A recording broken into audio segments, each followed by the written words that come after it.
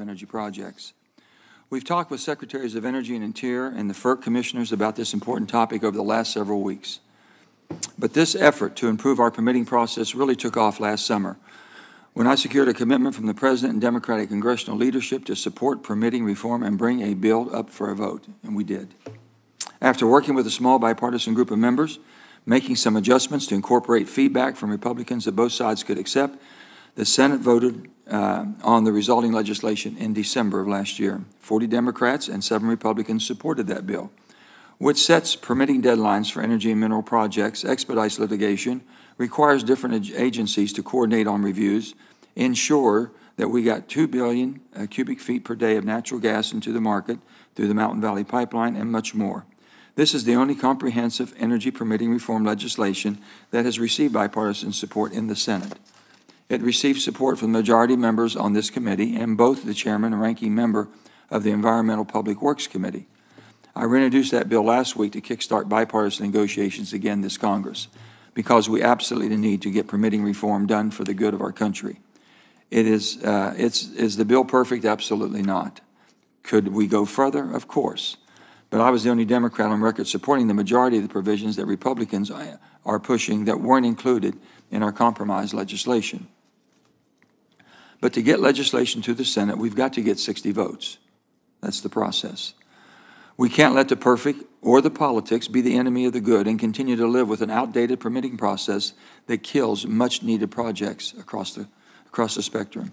Whether you're more inclined towards renewables or fossil, towards pipelines or transmission lines, you can't get anything done unless we can do it in a timely fashion. And we desperately need to get permitting reform done for our country to maintain its status as the leader of the free world. So I'm happy that there is a strong bipartisan interest in permitting reform in this committee and this Congress.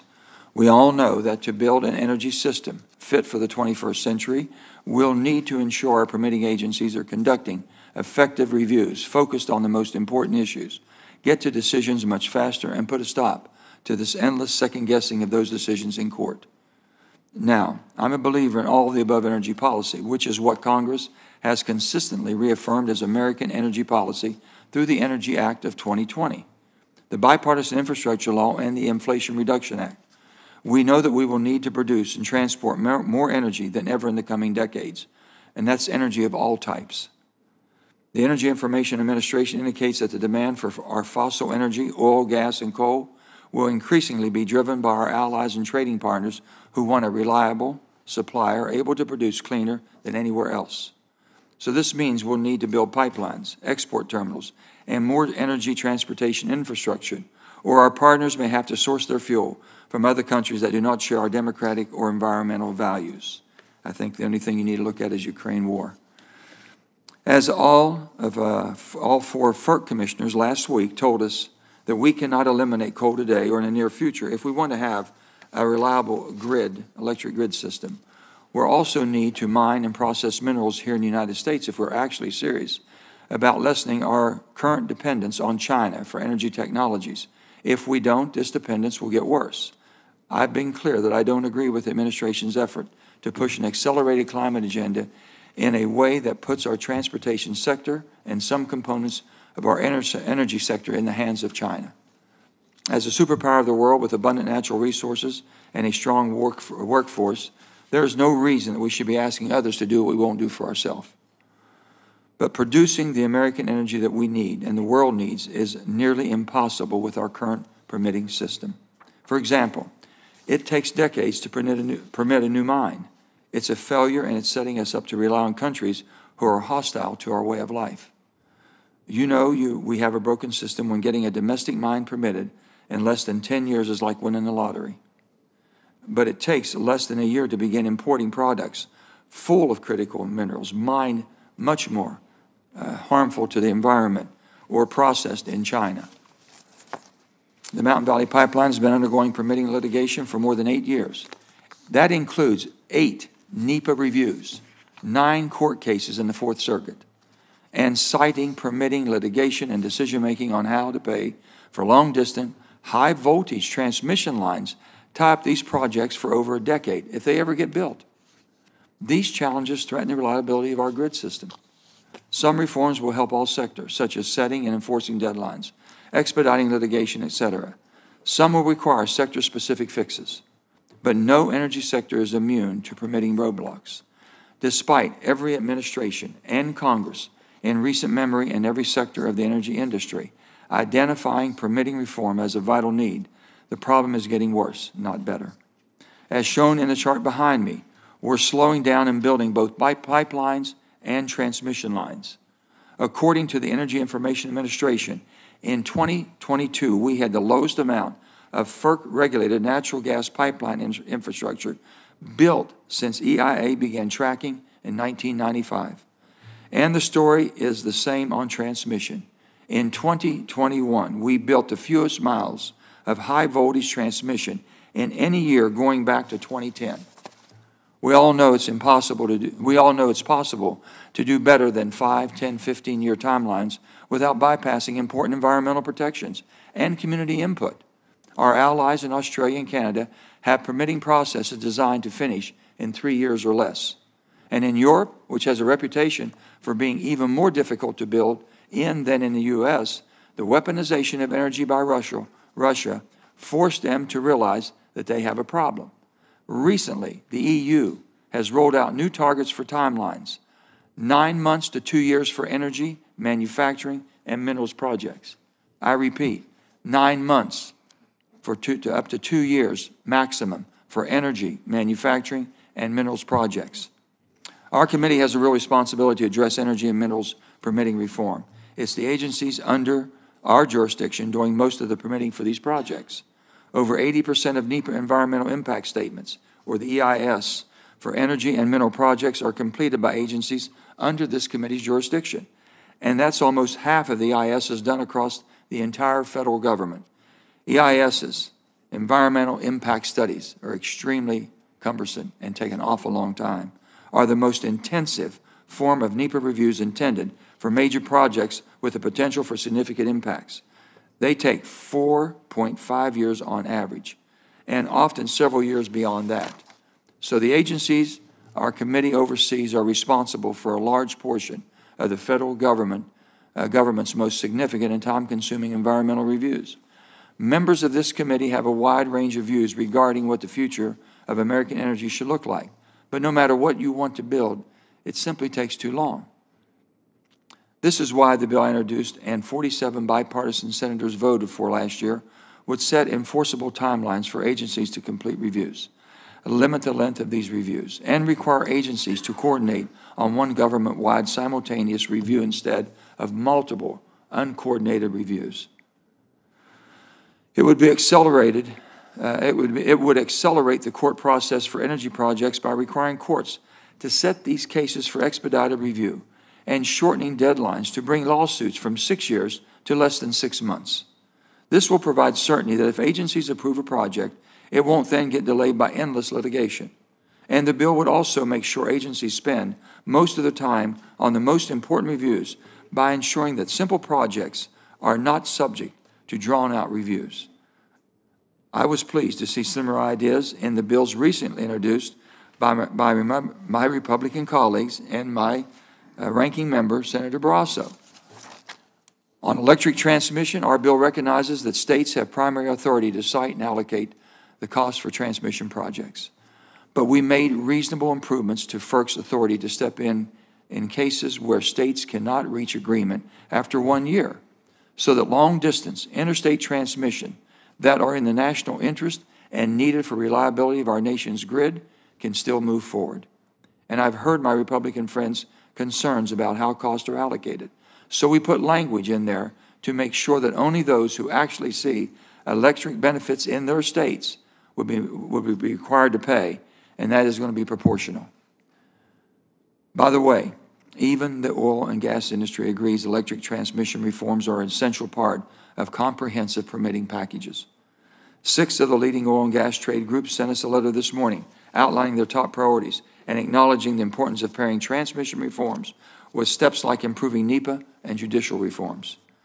So it's time for us to all roll up our sleeves and do our jobs. As the chairman of the committee, I'm committed to continuing to convene my colleagues for an open dialogue and negotiation. At this point, we have the legislation I filed that received bipartisan support.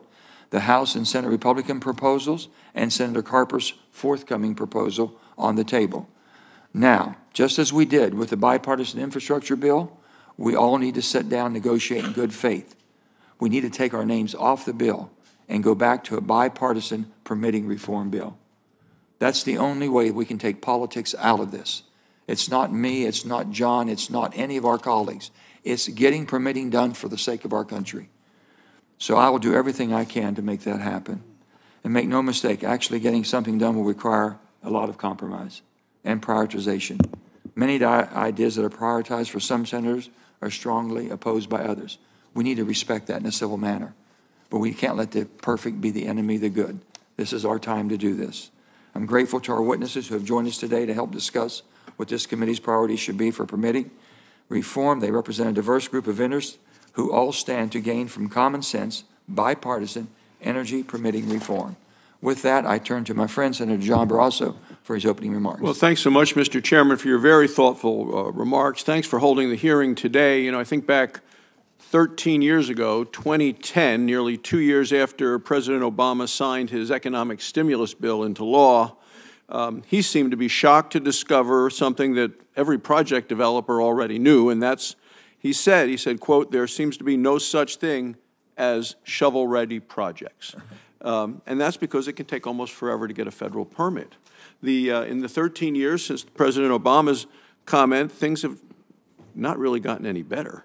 And under the Biden administration, in my opinion, and in many opinions, they've gotten a lot worse. Our federal permitting process moves in slow motion, too often no motion at all. Even if a project makes it through the thicket of red tape, it can expect to face years of costly litigation after the permitting process. The more time it takes, the more money it costs, the more likelihood that a developer is just going to pull the plug and not proceed with the project. That means investments aren't made, it means jobs don't materialize, it means new energy and mineral production just doesn't occur.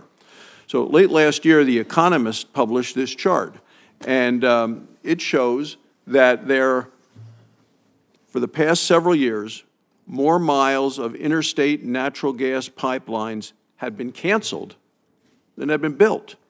More miles canceled than had been built. And as a country, we become better at canceling than at building.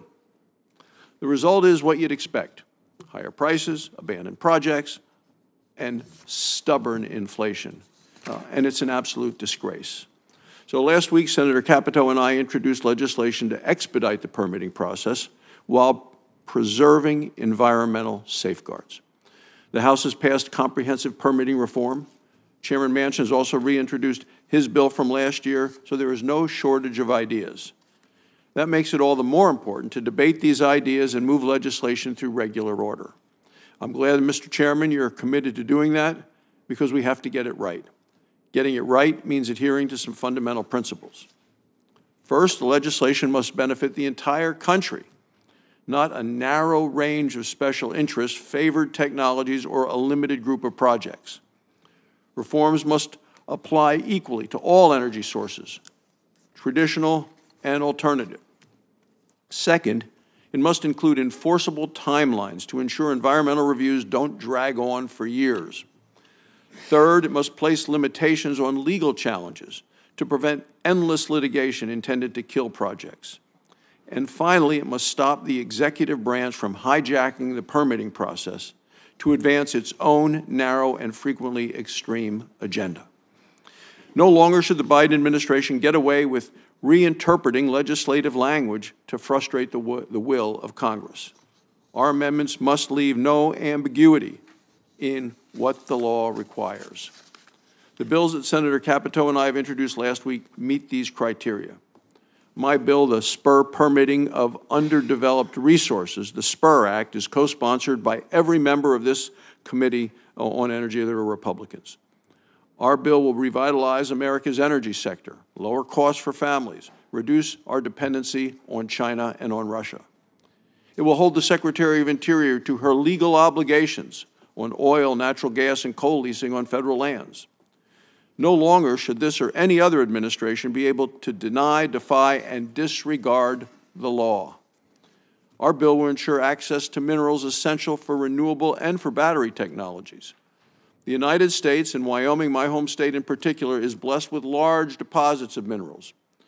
Responsible use of these resources enhances our national security. Lastly, Mr. Chairman, our bill will provide companies a more predictable permitting process for pipelines, for liquefied natural gas export facilities, and electric transmission lines. Mr. Chairman, we can't let this opportunity pass without enacting anything less than comprehensive reform. And I believe we can pass bipartisan legislation that unleashes American energy and American mineral production, that creates good-paying jobs, that lowers consumer prices, and it boosts our national security. So today's hearing, Mr. Chairman, is an important step in that direction. Thank you, Mr. Chairman. Thank you, Senator Barrasso. And now we're going to hear from our panel. We have Mr. Jason Grumet, President and CEO of American Clean Power Association. We have Ms. Elizabeth Schuler, President, American Federation of Labor and Congress of Industrial Organizations. We have Mr. Rich Nolan, President and CEO of National Mining Association. And we have Mr. Paul Ulrich, Vice President of Jonah Energy and member of Wyoming Energy Authority Board of Directors. It's great to have all of you here. And Mr. Grumet, we'll start with you first. Well, thank you, Mr. Chairman. It's really an honor to be here with you and Senator Barrasso and this entire committee, and of course the colleagues here at this panel. So I am Jason Grumet. I am the CEO of the American Clean Power Association. Our 800 companies provide utility-scale clean power from all forms and also spend tremendous amount of time and resources investing in battery storage and transmission when we are allowed to build it. I should also note, Mr. Chairman, that the largest producers of clean power in this country also often have commercial interest in oil resources, natural gas, nuclear, and a wide variety of energy sources. So we come to you with a big tent. I have already apologized to your staff for the 20 pages of detailed testimony we submitted. With your indulgence, if I breathe a couple times, I may transgress on the red light by 90 seconds or so, so just a little self-awareness up front. Do your best. Mr. Chairman, we have seen what this nation can do when innovation, investment, and our world's greatest workforce is supported with rational, sound public policy. In 2005 and 2007, this committee led landmark pieces of legislation that reclaimed America's role as an energy superpower, improved public health, and dramatically reduced greenhouse gas emissions. I believe we are on the precipice of another breakthrough where we can combine the strength of traditional energy resources with massive deployment of renewable power and storage, if we can simply get out of our way and build it. So despite differences and occasional rancor, I think your two opening statements, Mr. Chairman, Mr. Ranking Member, demonstrated that we are in fact coalescing around a shared vision, and that is a vision that prizes innovation and investment over regulation and deprivation. I would comment to you and to Senator Murkowski that I think fondly about the many, many times you invited me to testify here, probably between about 2005 and 2015, where I profoundly failed to convince you of your colleagues of the benefits of carbon pricing as the anchor of American energy policy. And I credit you and this committee with the 2020 Energy Act, which set forth a true imagination of an all-of-the-above innovation policy. I also note, Senator Barrasso, the pleasure I had testifying before you and Senator Carper in 2020 on, I believe it was the American Transportation Innovation Act, and my favorite hearing title ever, Better, Faster, Cheaper, Smarter, and Stronger, Infrastructure Development Opportunities to Drive Economic Recovery and Resiliency. So you didn't bury the lead. But what you did at that hearing, along with your colleagues, was talk about the critical importance of permit reform and the ways in which that would also improve environmental quality.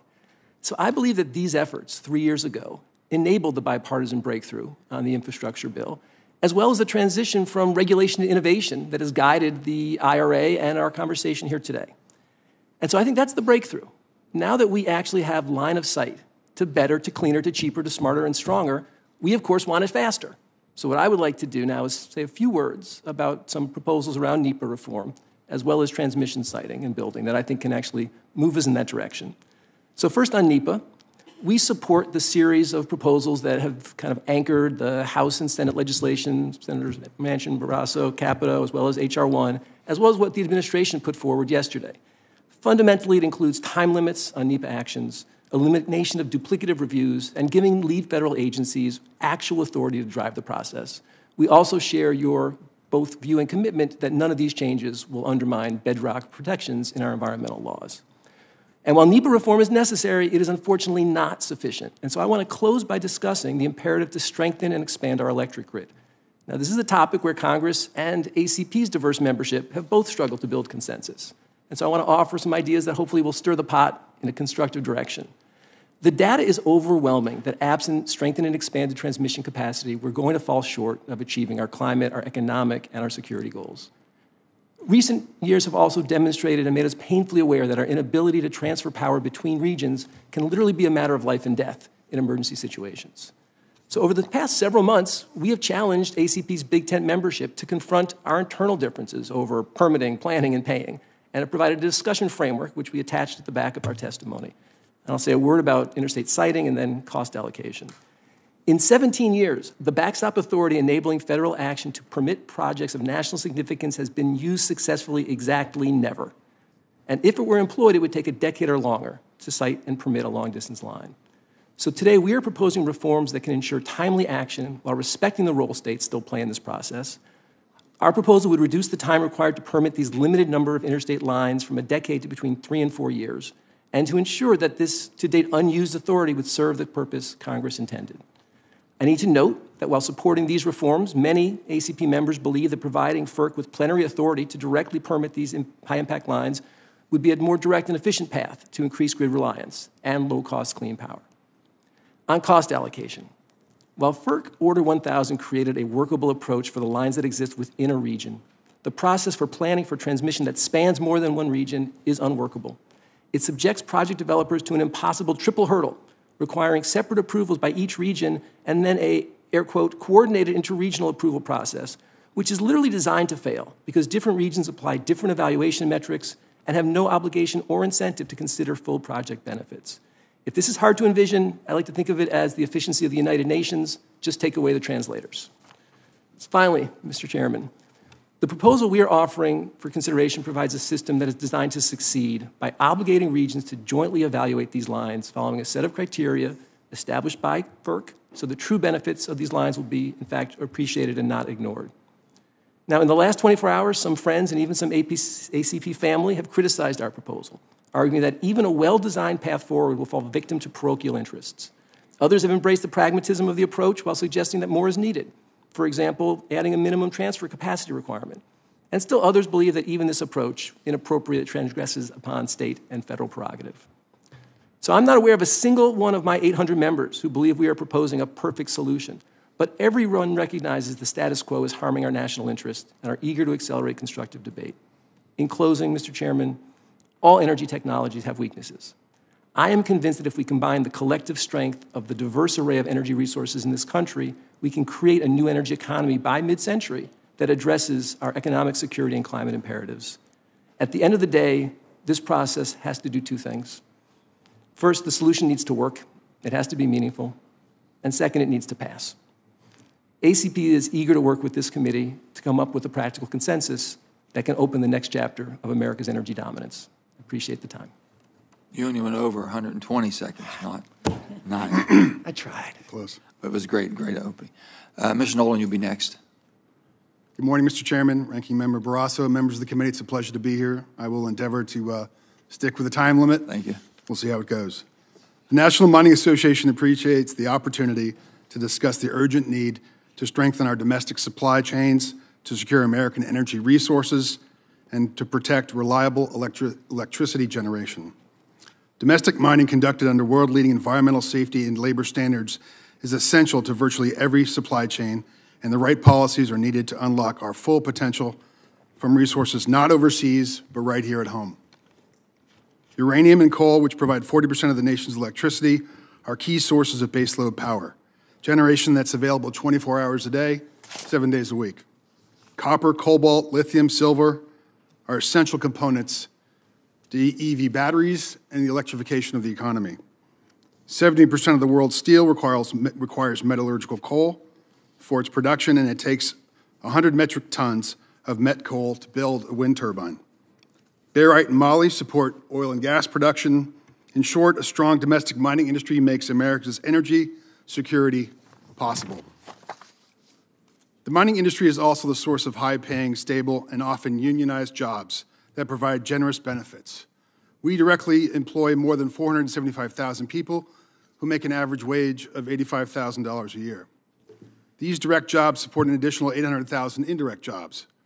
Each year, our industry generates more than $119 billion in revenues for the U.S. economy, paying more than $18 billion in federal, state, and local taxes. Last year, federal coal production produced over $576 million in revenue for federal and state governments. Demand for mine materials is expanding exponentially, but we have not seen corresponding actions to support increased production of these critical mine materials. Instead, we have deepened our reliance on foreign sources of mine materials, and in 2022, the U.S. reached its highest level of mineral import reliance. We are more dependent now than ever on China, Russia, and other countries for mine materials we should be sourcing right here at home. Each new announcement of a blocked domestic mine locks in our competitive weakness and weakens our national security. Without permitting reform, we will be watching the global competition for minerals and energy control from the sidelines. Providing additional funding or tax incentives for programs that will never be approved by our government does nothing. It takes an average of 10 years to permit a new mine, one of the longest permitting timelines in the world. As Mining Subcommittee Chairman Cortez Masto has long said, we can protect the environment and still do the mining that's necessary.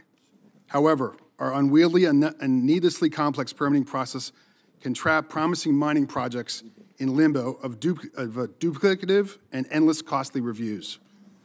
On federal lands, U.S. coal producers are experiencing a moratorium on leasing for thermal coal and delays in granting metallurgical coal leases. Thermal coal producers are feeling the impact of federal regulation issued at a rate which experts such as FERC warn threatens our grid reliability. Chairman Manchin has consistently stated there is an overwhelming bipartisan recognition that our current permitting system is not working, and MA firmly agrees. This Congress has a unique opportunity to enact meaningful permitting legislation. The American Energy Security Act, the SPUR Act, and the Restart Act are common sense solutions. These bills prioritize development and certainty to mining communities, companies, and manufacturers and investors. By establishing lead agencies, coordinating state and federal processes, improving the timeliness of reviews, and maintaining mineral access and shoring up the reliability of the electric grid are all essential. We have an abundant mineral and coal resources right here at home, and the U.S. mining industry stands ready to supply our country with a full range of mine materials needed to move our nation forward. Thank you, Mr. Chairman. Thank you, sir. And now we'll go to President Schuller. Thank you, Chairman Manchin, Ranking Member Barrasso, and members of the committee for the chance to speak to you today on this very important topic. I'm bringing the voices of 12.5 million working people with me into the room today, 60 different unions across every sector of the economy here with me as part of the AFL-CIO. Permitting reform is a top priority for the AFL-CIO. Every job in every part of the energy sector and the manufacturing sector depends on permitting and siting. Mining of critical minerals that we need for the transition, electricity transmission, which is key to expanding renewable energy, pipelines and other infrastructure that we need for hydrogen and CCS, manufacturing, power generation, especially wind, solar, and nuclear. Thanks to the Biden administration and this Congress, we have a historic opportunity to create more than 1 million good union jobs, make our infrastructure world-leading, and set our country on track for secure domestic supply chains in mining, energy, and manufacturing. The Bipartisan Infrastructure Law, the CHIPS and Science Act, the Inflation Reduction Act are that opportunity. They set us on a path towards a clean energy, high-tech economy. Permitting reform is absolutely necessary to realize the full job creation and emissions reduction potential of these three bills. Full implementation of the IRA alone will create more than 1 million new jobs and bring down emissions across the economy. But without permitting reform, job creation will be more modest, and emissions could actually go up. So let me give you an example of how delays in permitting can affect job creation and emissions. The Trans-West Express Transmission Project is a $3 billion transmission line. Once built, it will add 3,000 megawatts of transmission capacity across 4 states to ship more renewable power to areas of high demand in the West. Construction will create approximately 700 International Brotherhood of Electrical Workers jobs alone. It took 18 years for this project to get final approval. 18 years of additional costs for the developers and 18 years of lost economic opportunities for workers during this period.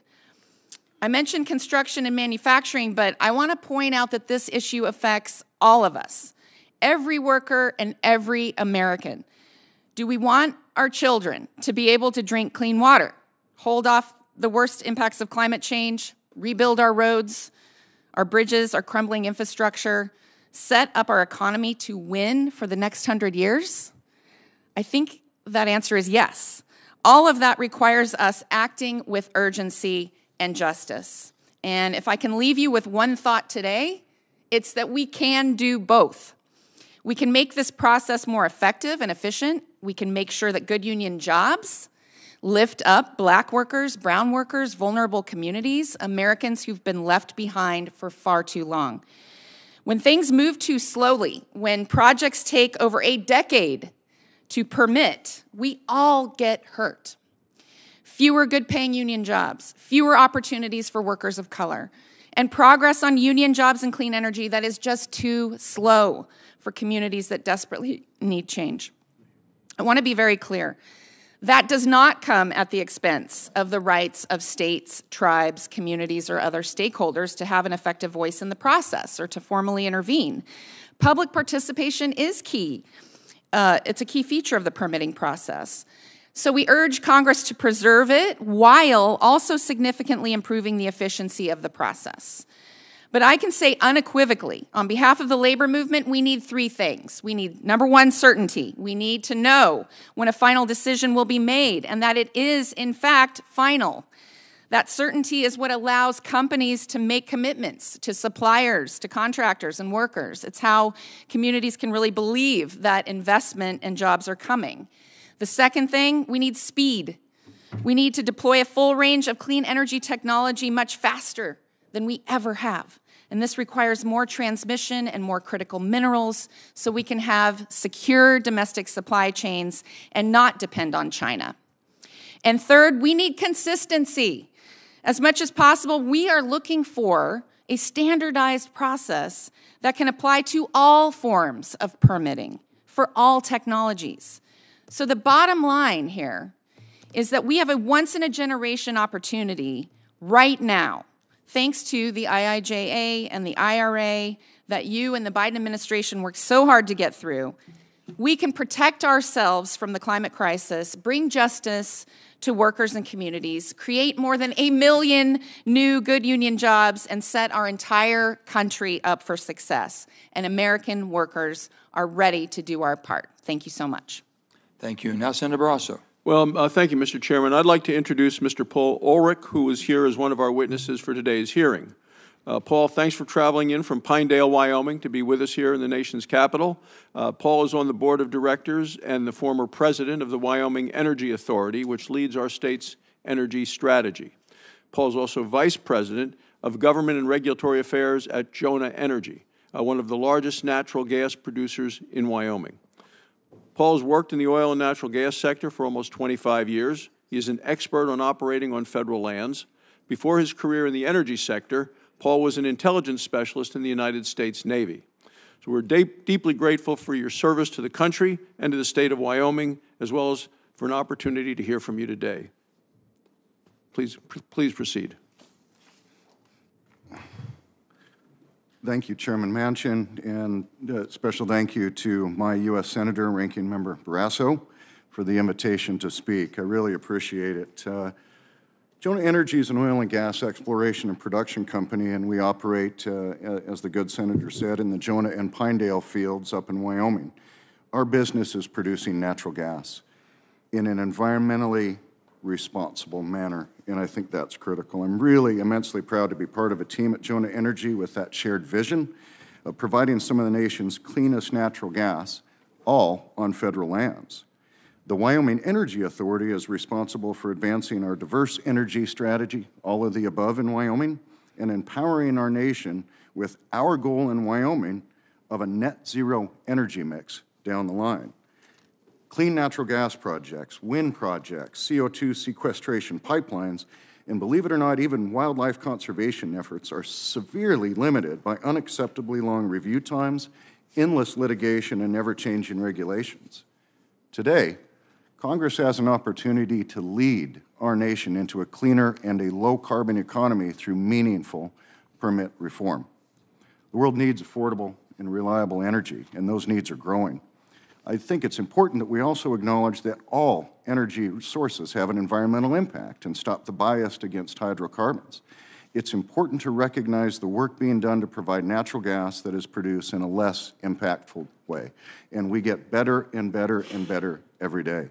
We must address permitting and litigation challenges that continue to hamper our ability to progress both domestic and globally. We must also enhance our LNG export capacity in order to provide our low-emission American natural gas to the world.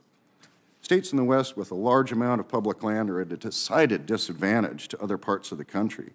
Leasing, environmental reviews, permitting, and ultimately any source of energy development can take years, if not decades, longer on private land. Some examples: Chokecherry Sierra Madre Wind Project, 12 years of NEPA permitting. Transwest was just discussed. That is critical new infrastructure from Wyoming and Wyoming Wind to deliver renewable resources to California, Nevada, and Arizona. Nearly 15 years of NEPA permitting alone. In the past 15 years, the timeframes for environmental analysis on oil and gas projects range from 6 to 10, 12 years. The average time to process an APD to drill a well has increased by 124% from 2018 to 2022, averaging 271 days. The effects of litigation on federal and oil and gas permitting in Wyoming are also significant.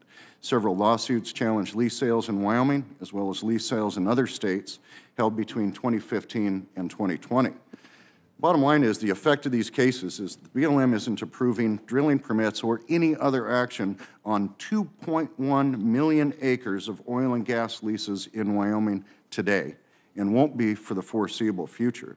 For most of these acres, BLM is effectively self-enjoining itself from approving development. This is new and unprecedented and has effectively halted any development on valid existing rights with no end in sight. Mr. Chairman, Ranking Member, supply matters. With the additional natural gas pipelines, we can develop a market for low-emission American natural gas that will support global climate goals through export as LNG and also support our allies' growing need for a reliable source of energy. And we can build this infrastructure that enhances our existing natural gas backbone and provides for the potential of green hydrogen and ammonia export. So, recommendations: enact meaningful and leasing permitting reform, amend, strengthen, and protect our foundational energy statutes, limit or eliminate the ability of agencies to enact moratoriums or other administrative roadblocks, and, as always, adhere to enforceable deadlines, and strengthen our mandate of multiple use. Expedite judicial review periods, limit venue shoppings, enact reasonable statute of limitations, and certainly require agencies to rigorously defend in a timely manner their decisions. And obviously, Mr. Chairman, Ranking Member, we want to prioritize and accelerate approval for new interstate natural gas pipelines, LNG terminals, and related infrastructure. In closing, Wyoming resources support our national strength, our security in a fundamental way.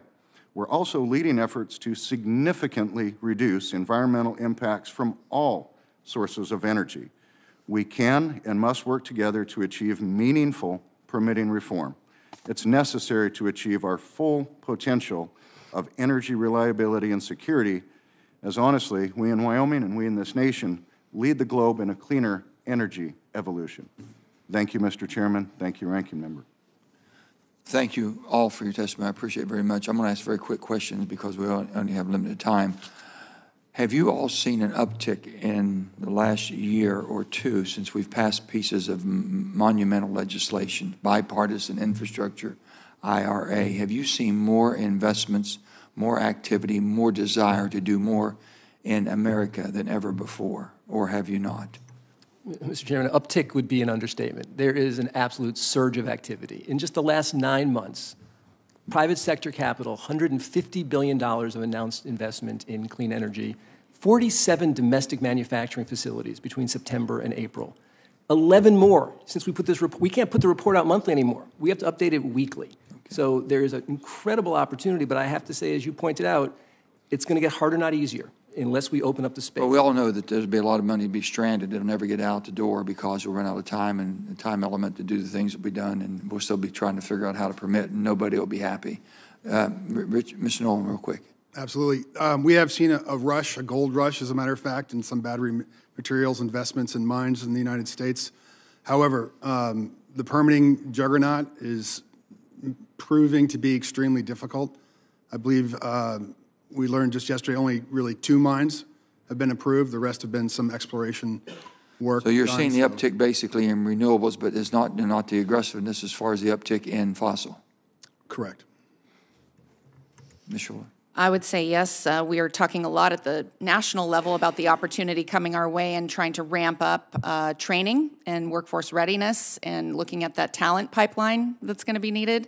But I will say, we've heard promises before from the federal government, and workers are, the best way that we can show them that this is different is to get the shovels in the ground and get the projects moving, make it a reality. Yep. Mr. Chairman, the desire is there. Certainly in Wyoming, we are in all of the above state. We are eager, ready, willing, able to get to work producing some of the cleanest energy, whether it be natural gas, coal, wind, et cetera. Yeah. Well, let me just say this. The people have to understand the IRA legislation was done in a balanced way. We have to have the horsepower to run the country for today with the investments to develop and mature the technologies for tomorrow. And right now, they're having a hard time. You follow me? One wants more of this, one wants less of this, one wants more of this or less of this. We tied them together that you're not going to be able to put wind or solar anywhere unless we're extracting the resources that we have to in a balanced way for the 10-year period that we all agree that we need to stabilize the grid. So I would ask all of you, not right now, I could ask you to rapid fire, but I want you to think about this before we end this committee hearing. I want you to put your top 3 impediments, whether it be whatever desire, whether it be for renewables, whether it be for gas, oil, and coal, whatever. What's the top 3 impediments that you think need to be, your highest priority, need to be changed in a permitting bill? What we have is we have different variations of permitting. We have things in Senator Barrasso's bill that we agree and maybe have challenges we don't agree. We have things in our bill that they agree or don't agree. We're going to, by importance and prioritization, we're going to figure a bipartisan bill that all of us can agree on and come out of this committee. And that's what really makes, that'll be the momentum we're going to need to make this happen. So your input's going to be absolutely, unbelievably helpful for us to get through this maze and as we do it. And I would just say for the committee's sake, we're intending to get this bill and have a bill on the floor before we have a recess this summer. That's pretty aggressive. We're going to get it done. We are going to get it done. It's imperative, and we lead the rest of the world. So with that, I have, let me see, I had another question. And I just want to throw this out to you real quickly. Mr. Nolan, on hard rock mining. Hard rock mining, nothing's been changed for years. No, I can't believe it. I come from the mining industry and understand mining very well. We pay for everything. They pay for nothing. There's no royalties. There's no nothing. There's no basically bonding for tailings and this and that. If we're going to do mining reform, don't you think it should be done across the board? Everyone's treated fair. Thank you for the question, Mr. Chairman. I'll attempt an answer. We're happy to work with the committee in a bipartisan way. That's all we can ask for. To improve the process of mining in this country, to make sure we're globally competitive. What we're saying is basically simply this. When we're mining, and basically we have our waste from our mining, it should be done and disposed of in a proper way and reclaimed properly. You should have a bond that basically says you'll do it in case you go bankrupt. That bond is sufficient to cover what you didn't do. And if you're mining, extracting resources that we, the people of America, own under BLM land, shouldn't you pay some royalty the same as you would pay for a private owner? Happy to work with you, sir. Okay. I don't think that was a good question, was it? That was just pretty much a statement I've been trying to make. I'm sorry I had to use you for that, for my prop. Okay. I appreciate it. With that, I'm going to turn to my ranking member, Senator Barrasso. Thanks, Mr. Chairman. Mr. Ulrich, your testimony described a number of obstacles to developing oil and gas on federal lands at home in Wyoming. One of the most significant is uncertainty around the Bureau of Land Management and their lease sales. Since President Biden took office, the Bureau has defied the law and held only, one lease sale in the last 9 quarters, so almost 2 years. What changes to the Bureau's leasing process would be most effective in providing some certainty for producers going forward? Mr. Chairman, Ranking Member Barrasso, first things first, actually holding quarterly lease sales and adhering to that mandate would be critical. Also, a very significant issue with the entire NEPA process is layer upon layer upon layer of NEPA analysis. If we had up-to-date, effective, and timely resource management plans to address all of our resources and expedite lands that should and should not be leased, that would be very effective as well. So before the Bureau can hold an oil and gas lease sale, it needs to conduct multiple rounds of environmental analysis. The reviews determine which lands are open to be leased and under what conditions. Before the Bureau can approve drilling permits on these leases, it conducts further rounds of environmental analysis. Can you talk about this duplicative process and the protracted environmental review process in terms of oil and gas production on federal lands, and explain how Congress can help fix this broken process? Mr. Chairman, Ranking Member Barrasso, the process is laborious to say the least. Clearly, prior to lands being leased, there's an environmental review. Prior to that, there are overreaching resource management plans on federal lands that are set in place to guide development and conservation and all other environmental resources for a very long period of time. Once you get a lease, you either go through an EA or a 5 to 10 year process for an EIS. After that, typically you'll have to go down to an APD level where you might need to get an environmental assessment and other impact analysis as well. So, Mr. Chairman, you can see the challenge. If we had stronger, more effective resource management plans and we could tier from those resource management plans and tier from one solid set of environmental reviews and process quickly with hard deadlines, you could save an enormous amount of time throughout the entire process. Thank you. Mr. Nolan, the Biden administration wants to a, quote, carbon-free electric grid by 2035 and a net zero carbon economy by 2050. It plans to reach this goal through the widespread adoption of electric vehicles and solar and wind electric generation. So electric vehicles use over 6 times more minerals than vehicles with internal combustion engines. Solar panels require roughly 5 times more minerals than natural gas generation per megawatt hour.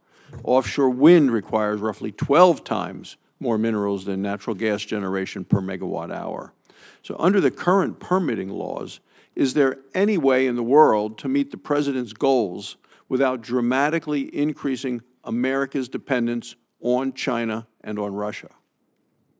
Thank you for the question, Senator. Global investment in U.S. mining has dropped in half over the past 20 years.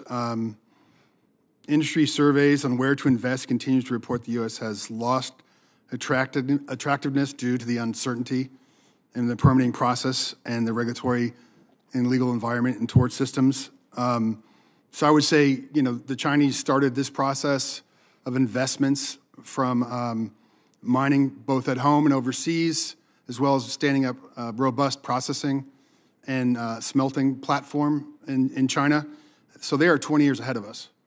And it's now time for us to catch up if we're going to meet the needs of electrification of the economy and the EVs. So how critically important is access to federal lands right here in the United States for future mineral production in this country if you're going to want to meet these goals that the administration has come up with? Incredibly important. The minerals are where they are. We don't get to decide that. Now, there's certain areas that we have to look out for and be very careful with, and we are. We have the highest labor environmental standards in the world here at home. Your point is well taken. Mr. Grummett, do you disagree with anything that Mr. Nolan just said? I appreciate the opportunity, Senator. No, I wanted to indicate we agree both with the frame of your question and Mr. Nolan's answer. And I think that fundamentally our only opportunity, not just to achieve our climate goals, but our security goals, are going to require significant investments in infrastructure, in mining, in production, in manufacturing. And I think that's good news for the country. Thank you. Thank you, Mr. Chairman. Thank you. Thank you, Mr. Chairman. As I listen to this discussion, I can't help but be reminded of an incident in the Old Testament that's not widely known. When God came to Moses and said, Moses, I have good news and bad news.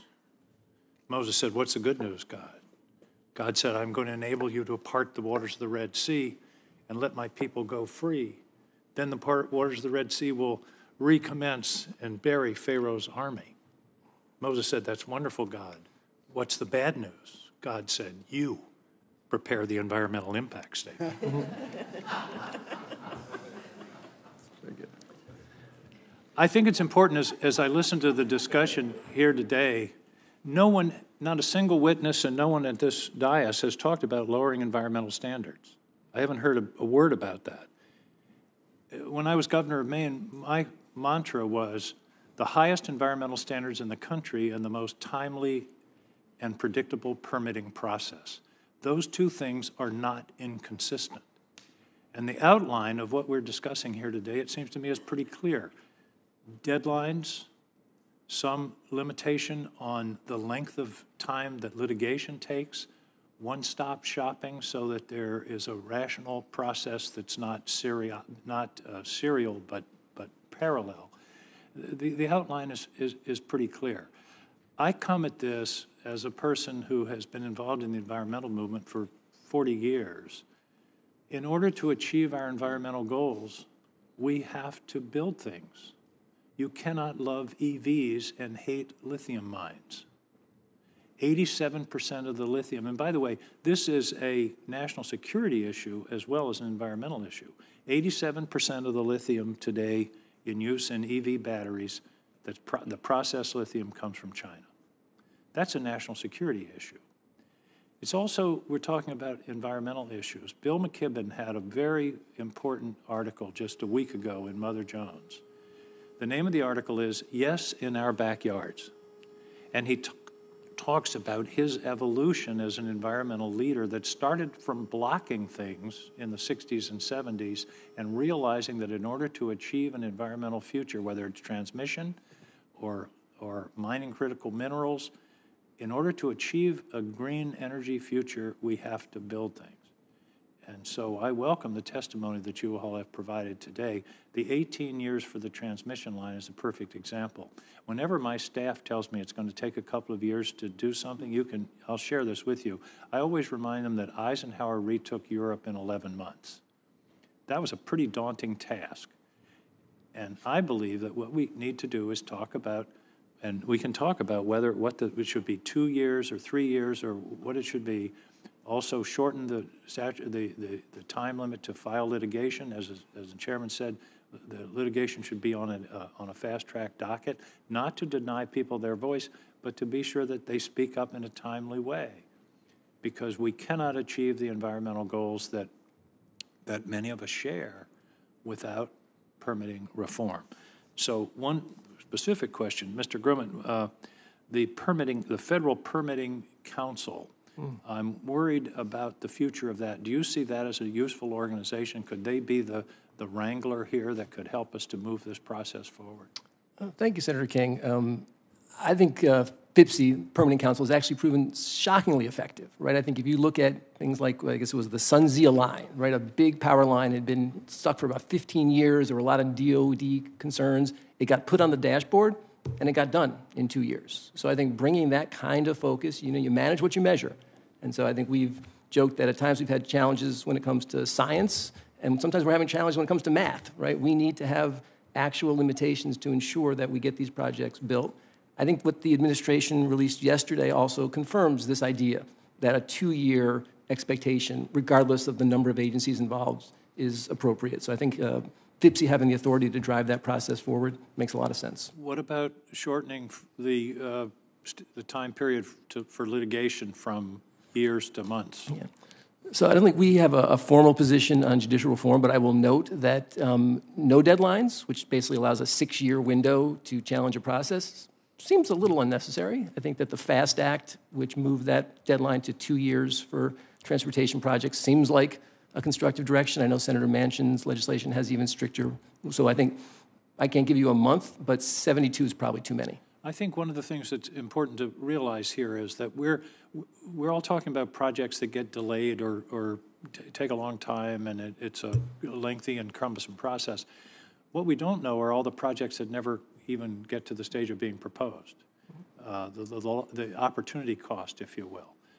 Because if a utility or a developer or a mining company is contemplating a project, one of their considerations is how long will it take and how much will it cost before I can actually start to realize any return on the investment.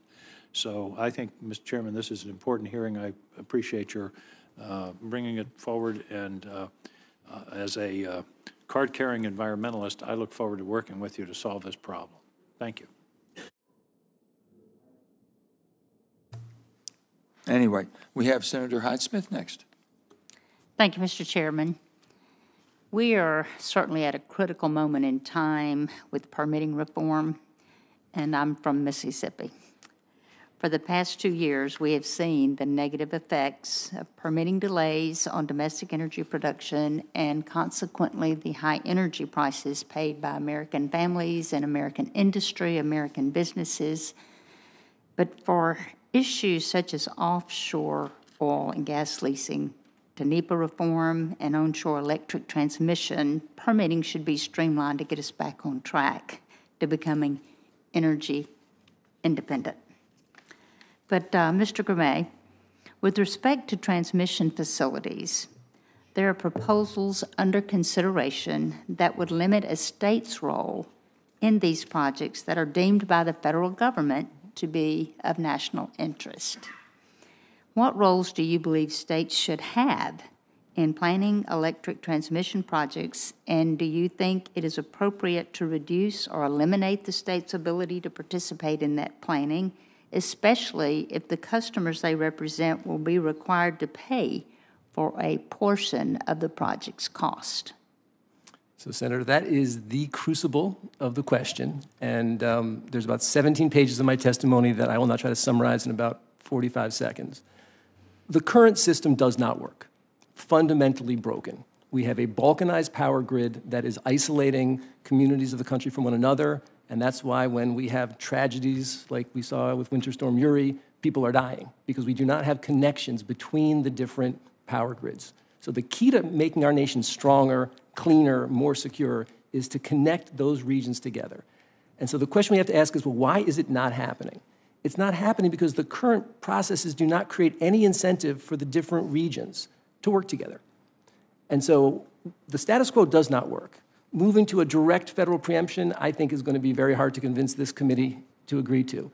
So we've proposed what we think are some pretty thoughtful process steps that would maintain the state's role, both in permitting and also in the efforts to kind of connect these regions, but put some process behind it that's rational. So on siting, instead of having to wait for the states to move forward, we can use the backstop authority that was already put into law, give states a chance to move forward with that permitting, but have the federal government have a response if states fail to act. It is not taking them out of the process, it's just requiring them to work within the process.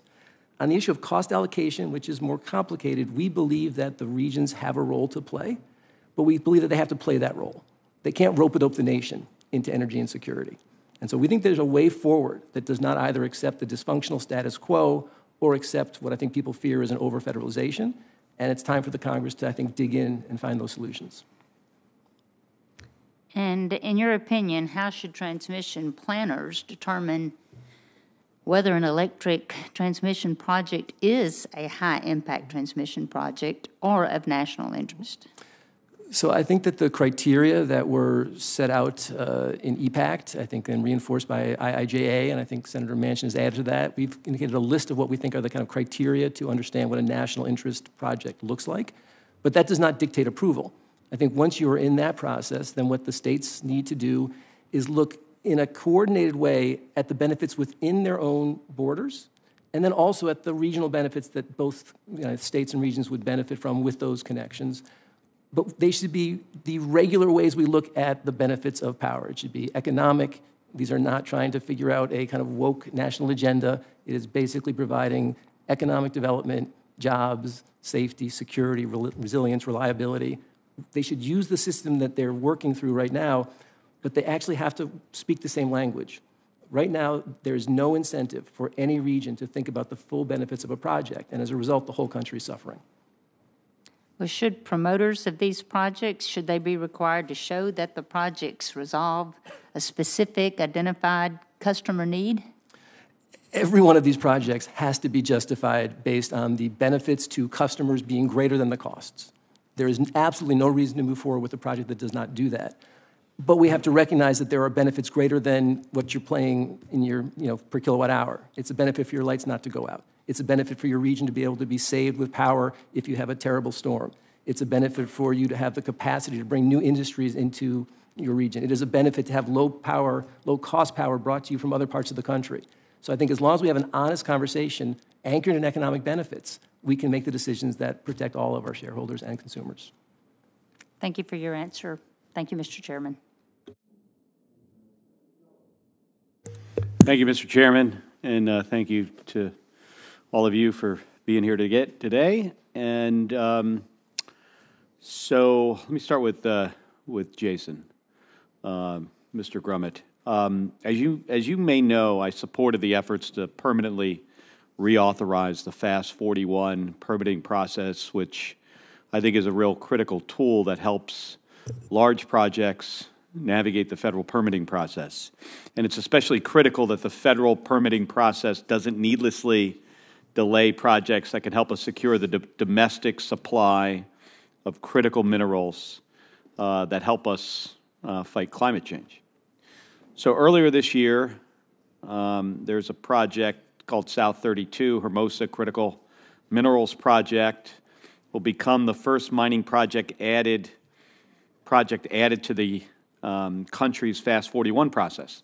And the Hermosa project is a proposed zinc and manganese mining and processing operation in Santa Cruz County, Arizona, near the U.S.-Mexico border. And demand for manganese from the battery sector is predicted to increase at the fastest rate of any of the industry's key metals. And this Hermosa project is the only advanced mine development project in the nation that can produce 2 federally designated critical minerals, making it essential for securing the country's domestic supply of critical minerals.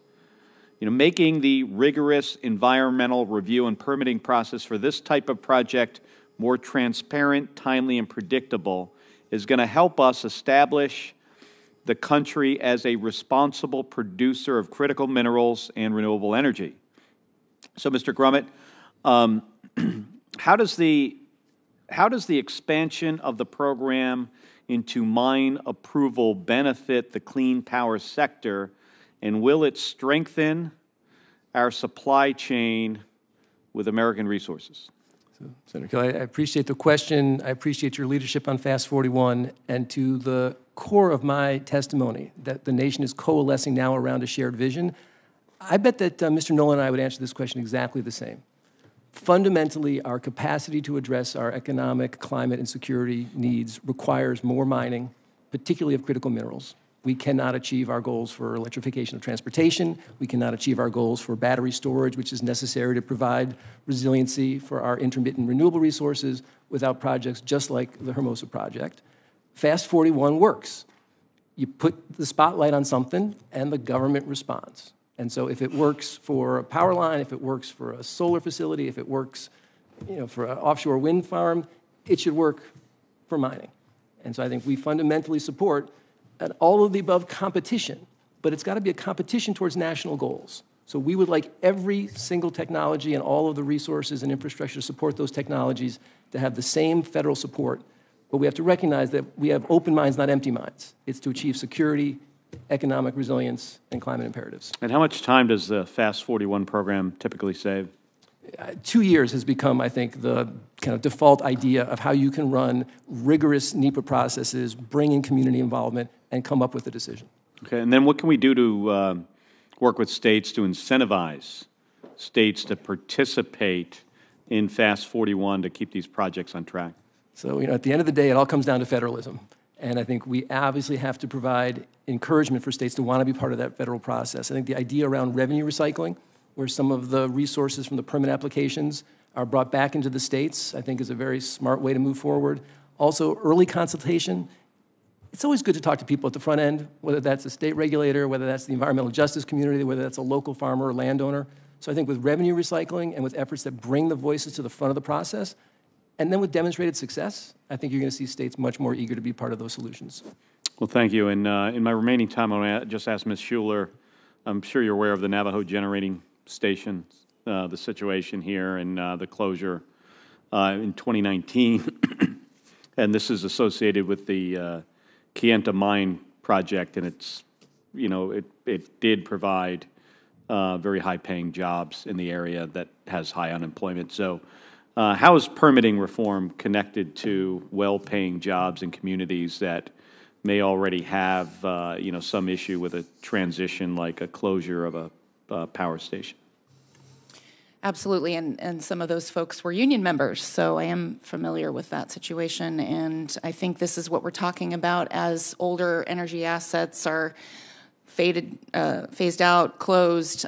We need to have the promise of good union, high-wage, high-road jobs available. It's what people keep calling a just transition, but we have yet to see a truly just transition. And so that's why the investments that are coming, IRA in particular, have such promise for places like the Navajo Nation, where there are special incentives that can be targeted in places that are already primed and ready to go. And we want to make sure that there are good high-wage standards attached to these incentives so that indeed they do produce, this apples to apples, kind of if we are leaving a good high-wage job, you don't want to land in a job that's actually going to be a dead-end job. So that's why it's so important to get those right. Thank you, Ms. Schuler. Thank you, Senator.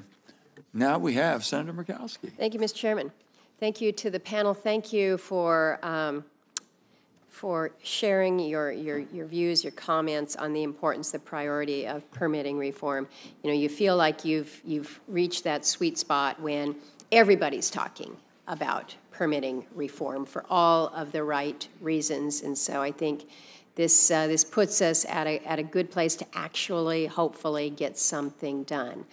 I want to take us back just a couple years ago, because it's not like we've been sitting on our hands when it comes to permitting. We were able to put in place what I consider some common sense mineral permitting reforms in the bipartisan infrastructure law. We kind of pulled this from the American Mineral Security Act that I was able to work on with the chairman here. It was certainly a first step. Maybe it was too small. But what we were trying to do was to give the administration some new tools to work with. Let me direct this to you, Mr. Nolan. Have you seen any meaningful steps that the administration has taken to utilize its new authorities under the bipartisan infrastructure law? And is there more that we can be doing out there? I recognize what we're talking about today is all of the follow-on that we need to do, but are there things that we've actually put into law that perhaps we haven't amped up or ramped up enough? Well, first off, I want to commend you, Senator Murkowski, for all your historical work on permitting reform and the legislation that passed as part of the Infrastructure Act, working with the chairman. Unfortunately, the congressionally mandated report about improvements that could be made to our mining process was due under statute to the Congress on November 15th of 2022. So we're still waiting for that analysis, and that would be very helpful to the process before us again here here today. Instead, the Interior's wrapped that. Urge them along on that report then. Yeah, they've wrapped that, complying with that important provision to the Interagency Working Group on Mining and Mining Reform. And that's really not what the directive was from this committee. So there's a little frustration. It's been 6 months now since they missed the deadline, and we'd love to see that come forward so we can get going. Okay, that's a good heads up for us. I'm going to put this out to all of you. We've got four essentially primary bills here in the Senate that would work to reform permitting. You've got the House passed bill. You've got Chairman Manchin's measure. You have Ranking Member Barrasso's Spur Act, and then you have Ranking Member Capito's Restart. So great to have 4 good bills. I think they provide a lot of good ideas, good opportunities to really move us forward. But we all know around here, you're not going to get anywhere if you've got 4 bills and everybody's kind of jockeying for position, or I want to have mine over somebody else's. So I think we're going to have to figure out what this actually looks like. So I was going to frame the question, how we can all get on this same page with permitting reform, with the things that have to be in it. Maybe the most important thing to think about is what can't be in it. In other words, you know, there may be some things that we're seeing in other areas where we're looking at and saying, this is not going to be helpful to us. Is there anything out there that you're looking at when we're thinking about permitting reform and you're saying from our perspective, whether from a workforce perspective, from a clean renewable, from a mining, that this shouldn't be part of the deal? So I'm going to ask you to think what shouldn't be in rather than should be. Anybody have any comments there? You're all smiling like, I don't want to talk. Well, Senator, I think we all understand where the commonality is, right? It's about time limits. It's about avoiding duplication. It's about making sure that we have a process to pay for things, particularly transmission. You could turn the dials too far on any one of those issues. Those all, though, are the 3 legs of the stool. And I think we have all, in different ways, said the same thing, which is you can do it in 2 years. And you can do it in 2 years without transgressing on good process, while making it possible for states and localities and tribes and communities to be part of that process. And so I think, you know, our argument is just take the win. Take the win. Don't dial it too hard. Yeah. Okay. Yeah. Anything else, Mr. Nolan? Yeah, I think what Jason said is spot on. There's obviously a massive consensus coming together here that I think we can all build on. There are things that we all want, but maybe that doesn't come this time around. You know, the miners are very patient, but we'd love to see this advance. And of course, first, do no harm. Right. There are suggestions about turning the mining platform into a leasing system, which would be very devastating to the industry. Yeah. From a workforce perspective? Yeah, I would agree with what Jason said about turning the dials too far in one direction. I mean, we definitely still need that, you know, the ability for communities and states and tribes to participate, but we want strict timelines because we need to get things built. So do something. That would be what the workers would say, is get something moving through Congress so that we can get more projects unleashed and have this promise of good jobs become a reality. Good. Mr. Elliott.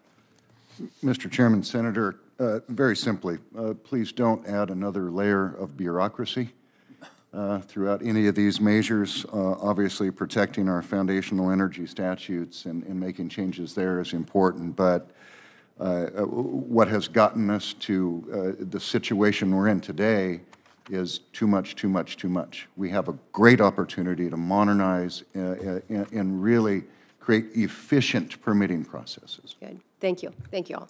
Thank you. Senator Cantwell. Thank you, Mr. Chairman, and thank you to the panel for being here. Hydropower makes up 1/3 of the renewable energy generated in the United States and 2/3 in my state. So there's no way, in my opinion, that we can reach our net zero emission reduction goals without maintaining our existing hydroelectric generating capacity. I see already Mr. Grumet nodding there. Not only that, but hydro's ability to provide a firm dispatchable power, which is needed most and key ingredient when you're talking about intermittent power. So it's just the base load of base loads, in my opinion.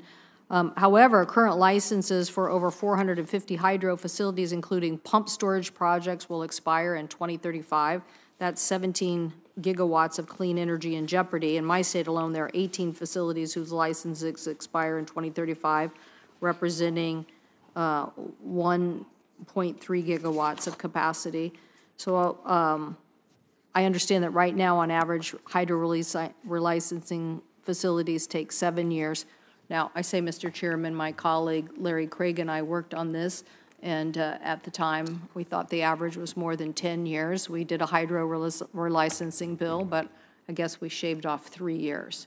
So now let's see what we can do, given that we have these urgent needs to do even more. Yesterday, Senator Daines and I introduced a comprehensive hydro relicensing reform bill. It's supported by the National Hydropower Association, the National Congress of American Indians, both Democrat and Republican FERC commissioners, American Rivers, utilities like Seattle Light, and it would streamlining the permitting process, increase tribal engagement and oversight, expedite low-impact projects, consider future climate impacts, promote healthy habits, and coordinate the federal decision.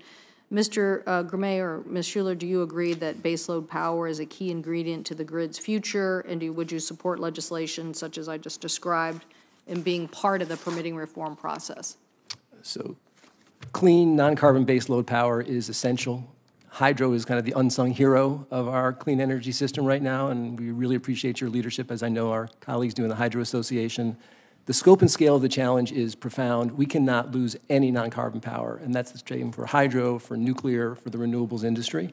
I think the legislation that you've proposed, which also focuses a lot on hydro and pump storage, is going to be essential to maintaining reliability. So I think the Clean Power Association very much supports your efforts and those of Senator Daines.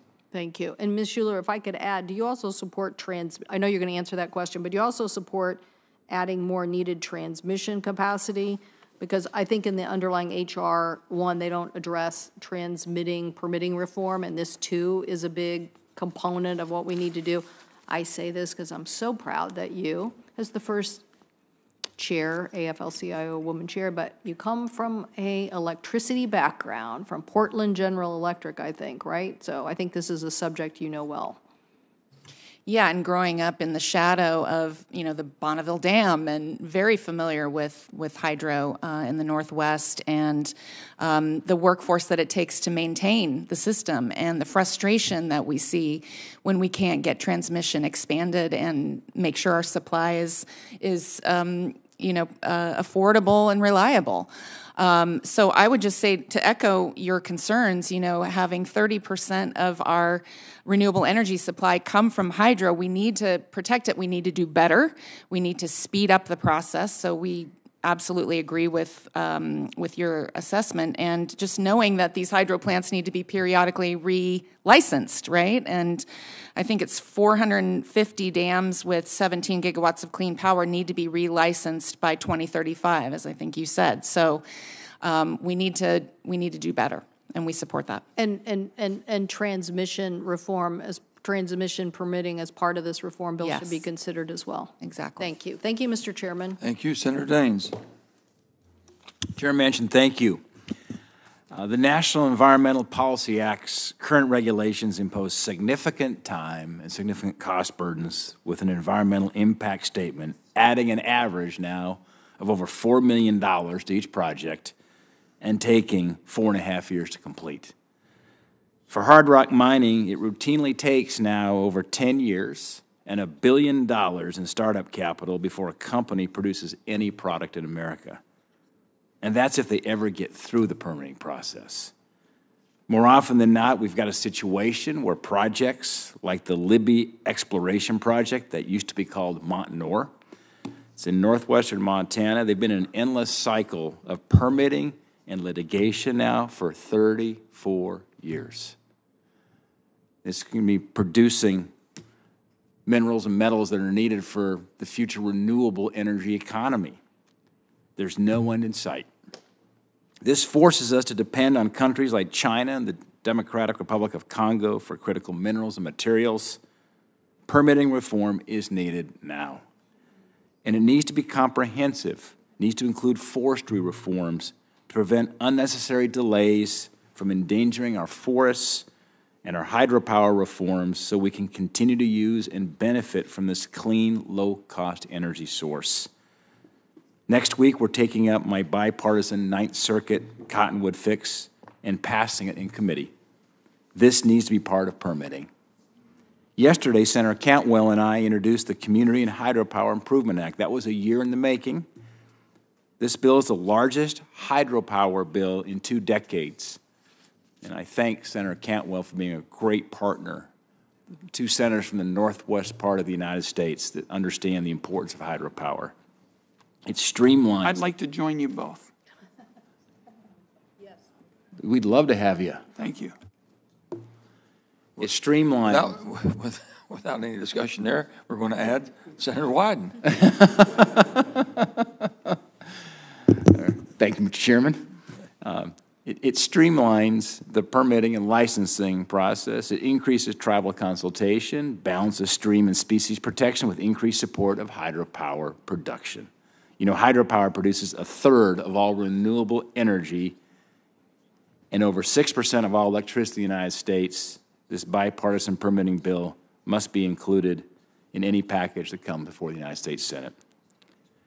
Mr. Grimet, pumped hydropower storage is the largest and most valuable storage solution for intermittent wind and solar. The Community and Hydropower Improvement Act makes many permitting challenges, including creating an expedited 3-year process for pumped storage. Can you speak about the need to include a hydropower reform in the permitting discussion, and specifically the importance of expediting pumped storage? Yeah. Well, thank you, Senator Daines. I think, broadly, as I shared with Senator Cantwell, it is hard to imagine a solution that addresses our security, economic, and climate challenges by mid-century that does not have a significant reliance on continued hydropower. We certainly cannot move backwards. And pump storage is now an essential component of that transition because, as you point out, it is essential to make sure that the grid is reliable while we have increasing amounts of wind and solar. We're also very optimistic about efforts underway with battery technology. And so we think the combination of pumped hydro and the tremendous growth in battery storage is going to provide that kind of resilience. And I think in terms of permitting the timelines, maybe just to take this more broadly, the challenge we've had over permitting is some people have sought it as a way to slow things down because they felt like what we were building was not consistent with our national needs. What has changed, and I give this committee the credit for making this happen, is now we all have a vision of what success looks like. Hydro is part of that success. Hard rock mining is part of that success. Onshore wind, offshore wind, battery storage. And now that we all have line of sight towards success, I think we all want to come together and get things done. And I think 2 years has kind of landed as that reasonable space to make these decisions in a way that involve communities, respect outcomes, and actually deliver for the American people. Thanks for those thoughtful comments. Mr. Nolan, permitting reform without litigation reform, in this senator's opinion, is pointless. It doesn't matter how long it takes to get a permit if that permit is going to be endlessly litigated by a radical outside group. And Montana mines are not alone. The litigation cycle is a problem across the United States. I bring in this chart for the Rock Creek timeline to remind my colleagues of the problem. That chart starts in 1987. I used to work for Procter & Gamble, used to make things like shampoo.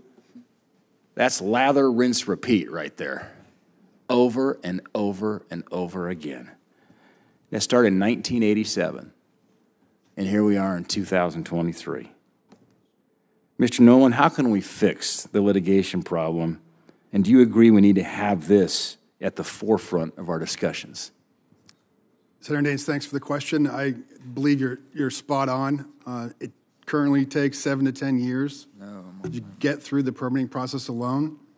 And with your example aside, on average, it's another 3 to 5 years of litigation. Now, we're not saying that challenges and the right of the people to make their point should be eliminated, but that challenge should be within scope and targeted to substantial matters and upfront so that the project can be adjusted and public concerns addressed. So I fully agree that without legal reform and judicial reform in this package, the permitting process improvements are going to have very limited impact. And I'm over time. I'm very concerned that we could spike the ball with a great permitting reform bill, get it passed, and then find out we're at the mercies of this continuous litigation cycle here and obstruct these projects in court. Thank you, Senator. Thank you. Senator Wyden. Thank you very much, Mr. Chairman, and it's wonderful to have Elizabeth Schuler in the House. She and I have known each other since I was co-director of the Oregon Gray Panthers, the senior citizens group. She was coming up in the labor movement. We are so proud that she holds this position. It's just wonderful to have you here today. Point one. Point number two, and then I've got a question. June 2012 was a really big time in the debate about energy policy. The chairman, I want Chairman Manchin to hear this in case I make a mistake in the history. Chairman Manchin invited Senator Murkowski and I to come to West Virginia to take a tour of all of the energy sources and to kind of talk about where we were going. So I spent a lot of time thinking about the issue, and we started talking to Chairman Manchin's staff. This was over a decade ago. And we saw a variety of sources, and I'd spent a lot of time boning up on some of the things that Chairman Manchin was talking about. And he was very interested in the concept of technological neutrality. That is now the permanent position of the United States with respect to energy policy. Everybody's in. Technological neutrality really grew out of those meetings that we started in June of 2012. Then we said, we're going to have a private sector built system, not just going to have a full array of choices, but it's going to be built around the private sector. And then, because I read a bunch of Chairman Manchin's speeches, I said, we're going to have a coalition. We're going to have to bring together Democrats and Republicans, as Chairman Manchin talks about. I said, and I held my breath, we also ought to say the more you reduce carbon emissions, the bigger your tax savings. And I was pretty junior on the Senate Finance Committee, and I certainly wasn't thinking about being the chair in the next 10 minutes. But Chairman Manchin said then, and he was not the chairman of the committee, that's something that rewards people in the private sector. And so for 10 years, we nurtured that concept along. Private sector, technologically neutral, reward in the private sector people who reduce carbon emissions. And now we have seen this is the biggest investment in climate and, as Chairman Manchin has always talked about, a sensible energy policy for the future. It brings together both sides. And I just put it in the context of energy security and climate, making a beginning at tackling climate. So now we face the question of what comes next. And I'm very troubled about the fact that after we made all that progress over 10 years, we still get held up in red tape and bureaucracy for solar and wind and geothermal, which is, as President Schuler knows, a big deal in our part, of the world. And Chairman Manchin and I talked about that back then, and I've supported this effort for permitting reform. And I think the question I'd like to ask you, Ms. Schuler, is what's the extra benefit your members get from permitting reform? Because it strikes me we've all been kind of talking around that. But you always speak the language of working families and working people. So I'd like you to kind of spell out for the committee representing Oregon and the country as it relates to working families, what's the extra plus that your members get from the kind of efforts we're making on permitting reform?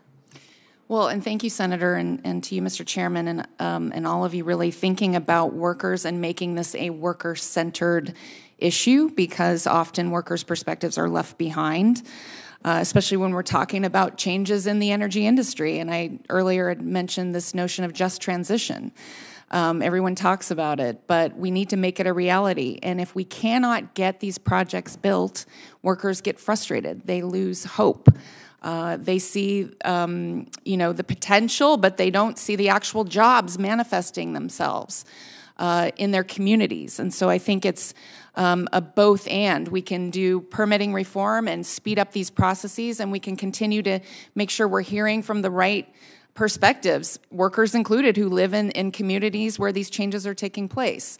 But we need to do it with speed, we need to do it with certainty, and we also know that it takes time to train workers to get prepared for these jobs. And so now if we have certainty, developers are actually going to be attracting investment. And so work will then be certain, and then we can start training workers to make sure that we have good, high-quality jobs for the future. Well said, and my time is up. Going all the way back to those conversations that began in June of 2012, we always said that the needs of workers and energy security and a sensible climate policy, these were not mutually exclusive. We could have all three. With the right kind of policy, we are now started in that direction. Thank you, Mr. Chairman. Thank you, Senator. I just want to clarify one thing. The whole purpose of the IRA is energy security. This administration has been unable to use the word energy security. All they use is climate.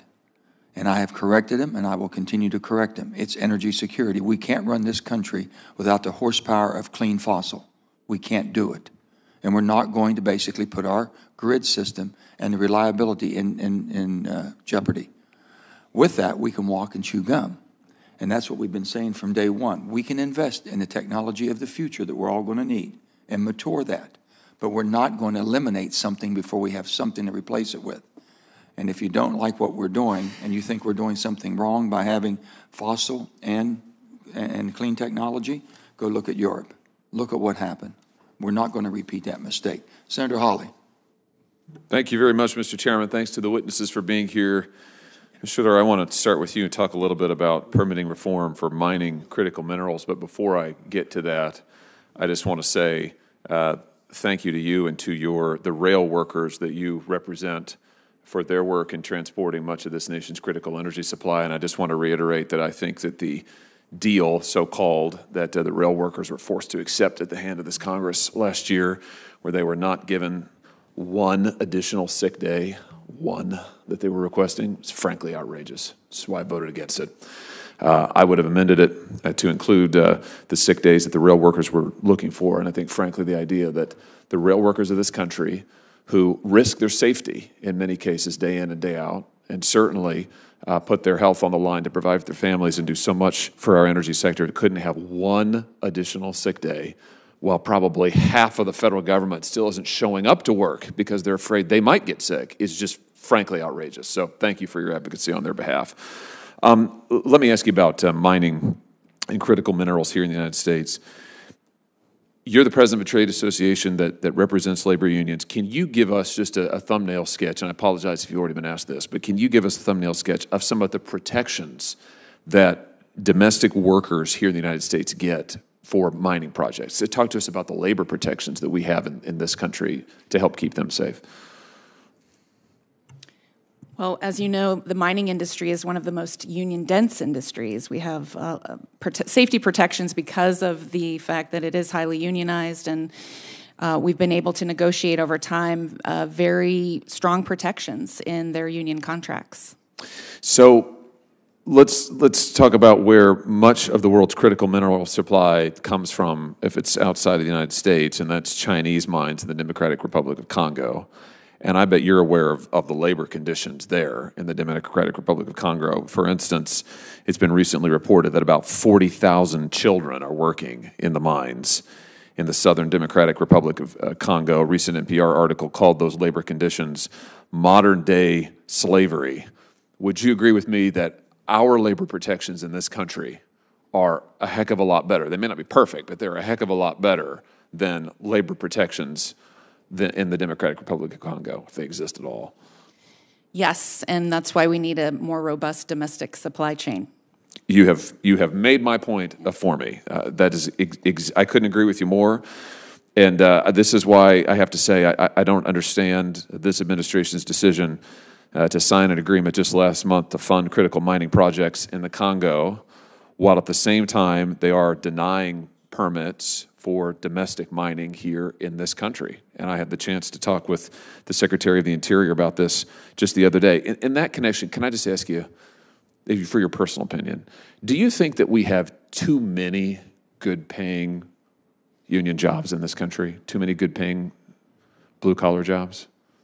I think that's rhetorical, right? I would hope so. I would hope so, but We never have enough too many good union-paying jobs. Yeah, thank you. Well, I'm asking because when I raise this issue, specifically as it relates to opening up more mines in this country with our protections, creating more good-paying jobs in this country. The Secretary of the Interior told me last month that she pointed out to me that, well, there's 1.9 jobs for every American in the country, so there's a lot of jobs, and right now, you know, we've got basically too many jobs. I just think that that's outrageous. I just think that's totally outrageous. We need more good-paying jobs in this country, which is why we need realistic, serious permitting reform that will make those jobs available, secure our critical supply chains, and get our workers back to work. Thank you for the work you're doing in that respect. In my few remaining minutes here, seconds rather,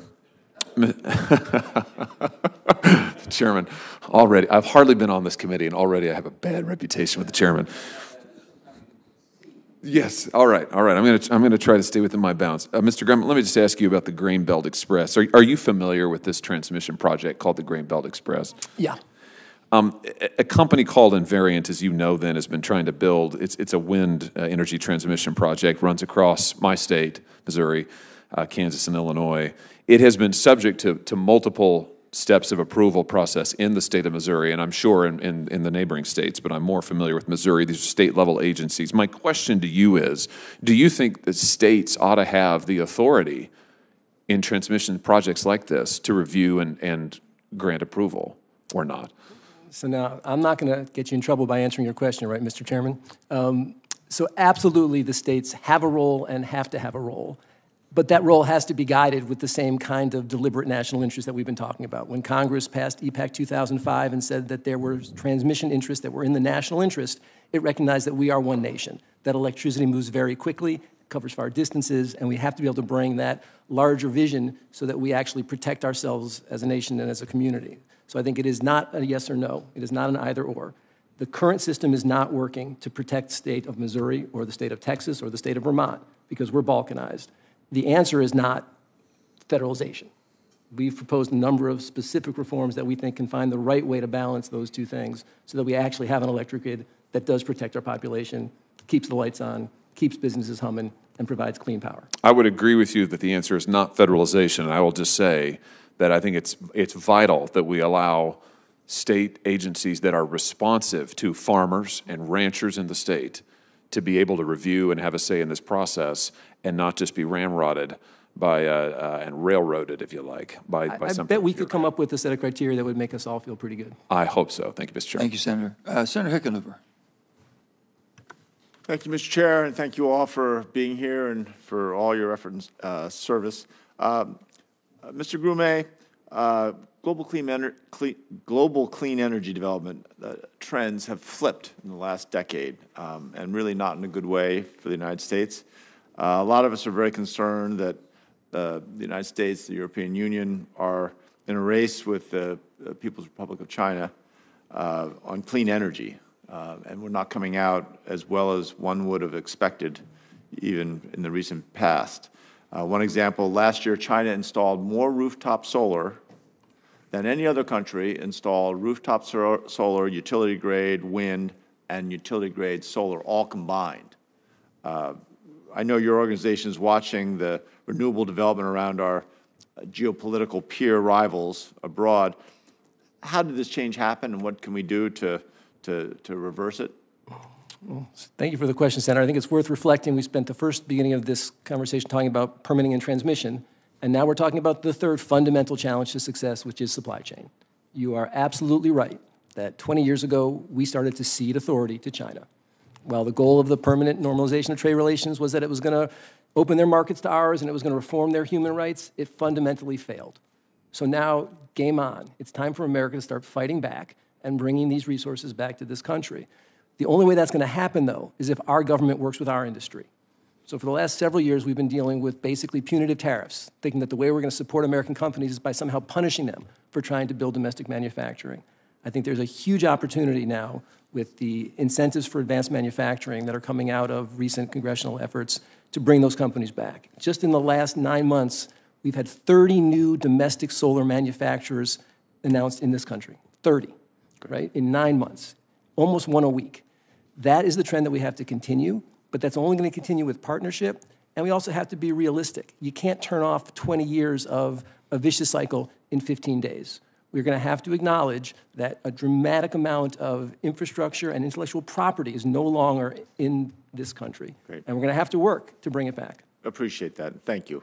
Ms. Schuler, in your written testimony, you talked about the Trans-West line that's being built in Wyoming. As the former governor of the state just to the south of Wyoming. I'm fully aware that part of that line goes through northwestern Colorado, that it took 18 years. Finally, it looks like we're going to get it done. As someone who has a child, an infant at home, that child's going to be in college by the time someone could do a similar process to permit a single transmission line. Can you speak to the opportunity that America's labor force, that building a large-scale transmission line like this, what it means, what it represents, and what we leave on the table when our federal policy doesn't allow this to happen? Yeah, I mean, transmission is central. It's critically important to everything we want to do in this country, especially with all these investments coming down the pike. And so shortening the siting process is absolutely critical. And we all know, as Jason was saying, that we need lots of different forms of supply coming into our system, and they're often generated long distances away from where the load centers are. So that's why it's so essential that we turn our attention to this and we do it urgently. The other thing from a worker perspective, I mentioned this earlier, is this notion of making sure we have the skilled workforce to handle it. Transmission is complicated, right? You don't just make a power lineman overnight, and especially in the higher end of the spectrum on high voltage transmission. So we need that certainty to be able to plan for the trajectory of the talent pipeline that we're going to need. And so I think that that permitting reform piece is going to unlock a lot of opportunity for workers of the future. Right. Well, thank you, and we agree. And I don't have enough time for other answers, but I will leave you with a question because it applies to each one of you. And you've all talked about this along, whether we're talking about transmission lines or natural gas pipelines, we're talking about opening mines. The workforce challenges are apparent for every one of you. And I think I would love to, at some point, have the same group to be able to talk about where are these kids going to come from? How do we get to them soon enough and allow them the opportunity to see which trade, which profession, which career they would be happiest in, and then make sure they get the training in real time. Because I think that's going to come down over the next few years as being one of the single most fundamental challenges and obstacles in front of us in terms of achieving what each of you have been talking about. So file that away. I'll put it in as a written question. Liz and I have a plan. We'll stop by. Perfect. I yield back to the chair. Oh, thank you, Senator. Sorry. Well, you've always been kind on your time. I appreciate it. Senator, so good to see you, Senator Hoeven. Hi. You're up, sir. You're up. You're up. Go for it. Thank you, Mr. Chairman. Thanks for holding the hearing today. I ask unanimous consent to enter into the record a letter from the National Rural Electric Cooperative Association dated May 8th, 2023, regarding the association's principles for permitting reform. I ask for UC. No objection. Thank you, Mr. Chairman. Most North Dakotans are served by rural electric cooperatives, which are nonprofit entities whose mission is to provide reliable electric service to rural customers at the lowest possible cost. At last week's hearing with the FERC commissioners, Senator Lee raised concerns over proposals that would socialize the cost of large transmission lines and potentially force ratepayers in states to pay more for electricity without any benefits. In the letter, the NRECA emphasizes that any changes to transmission permitting and siting process should ensure that any costs are only allocated to, quote, those who receive tangible and quantifiable benefits, end quote. I share these concerns raised by the rural electric cooperatives. North Dakotans shouldn't be forced to pay for transmission lines that simply benefit other states and not North Dakota as well. With that, Mr. Ulrich, I've got a bill we call the BLM Mineral Spacing Act. And essentially what it says is that if the federal government owns no surface acres and a minority of the mineral acres, then they shouldn't be required, or then they should not, it should not be a requirement that they're involved in the permitting process, so that the state can go ahead and permit it and not have to do federal permitting as well. Would you agree with that, and would that help us produce more energy for this great nation?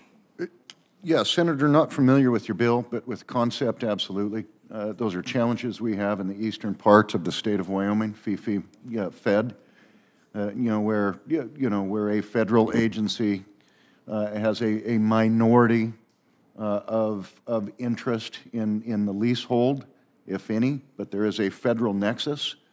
Thus, what should be a very simple arrangement between the private landowners and mineral owners and the operator becomes very complicated, costly, and timely in the tune of years for a permitting process, which is completely unnecessary. So, Senator, yes, without understanding clearly the language of the bill, I love the philosophy. Yeah, right on. So, Mr. Nolan, rare earth elements. So, in lignite coal, which we have in our state, the lignite contains high concentrations of rare earth elements, and that's true even as relation to other types of coal.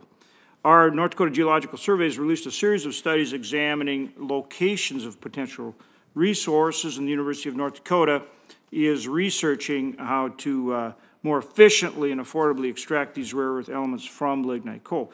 Do you agree that leveraging coal-derived rare earth and critical minerals is needed to address the supply chain disruptions and lessen our reliance on China? Thank you for the question, Senator Hoeven. Absolutely. We need all mineral sources we can find. The forecast for future demand from world resources demanding minerals, whether it's lithium or cobalt or rare earth elements, is going to explode exponentially. So we need all sources, including rare earth elements from coal and lignite. Okay. How do we improve the technology so that we can commercialize this and do it more, in a commercially viable way? And sync that up with how, we're utilizing this coal to produce low-cost electricity. We're capturing the CO2 with these new technologies. And then if we can come back and capture these rare earth elements, seems like a triple win for the citizens of this country rather than getting our energy from somebody else, right? So how do we do that? What are your ideas to help? I mean, it's a challenge of getting this to scale. The amount and the size of those elements in the geology is very small. So you really have to move a lot of earth to get to it, and then it's really important to reshore our processing capabilities. Okay, now you've so we don't have to this challenge. I appreciate that. I'd rather have you identify a solution. We have to invest in processing of those rare earth elements here at home, so we're not shipping them to China and coming back. What does that mean, invest in processing? Standing up the facilities that can actually take the raw rare earths, break them apart into their elements, so when Chairman so they're marketable. When Chairman Manchin comes to you and says, what's the single best thing he could do to get this done, you would tell him to do what? And I know he would certainly respect your advice on this. Well, he's done a tremendous amount of work in this space already and has invested a heck of a lot of federal resources in, so it's the R&D. In the technology. It's really how we get it to scale, which I believe was your question. Yeah. And that is to build an industry that can take the raw material, process it here, not overseas. And is that a function of R&D, or what is it? It's R&D, it's feed, it's capital investment, it's permits. Okay.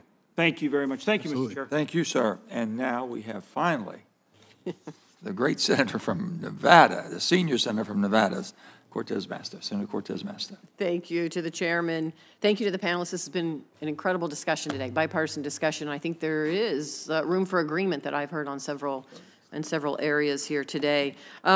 Many of you know Nevada. It is the growing nexus for our clean energy and critical mineral future because it really is the only state in the United States that encompasses nearly every facet of the critical mineral and advanced battery economy, from the mining of the critical mineral deposits to the research and development to the processing and manufacturing and finally to the recycling operations, all done with union labor. And so this really is a great opportunity where we can all work together as we take the necessary steps to address climate change. We have to do so in a fashion that makes America more productive, secure, and self-sufficient. That's what I've heard today, and I agree with it. At the very basic level, this means we must produce minerals in the United States and not solely rely on foreign sources. I believe we can do this in a way that incorporates robust engagement with all stakeholders and still looks to protect the environment. Does anybody disagree with that on the panel? Everybody's shaking their head no. Correct, because I think there is that opportunity. Thank you. Mr. Nolan, let me start with you. The administration, the Biden administration, has repeatedly referenced the importance of domestically sourced critical minerals, noting that, and I quote, critical minerals provide the building blocks for many modern technologies like batteries, electric vehicles, wind turbines, and solar panels, and are essential to our national security and economic prosperity.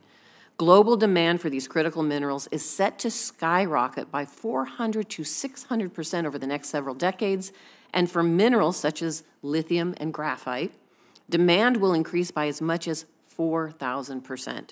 So, Mr. Nolan, how is our ability to meet what you just heard, the Biden administration's climate goals, how is that impacted by the Ninth Circuit, the Rosemont decision?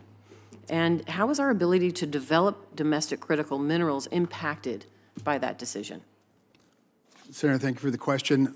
First off, I want to congratulate your state of Nevada for being the #1 destination worldwide for minerals investment, just announced this year. So congratulations. Thank you.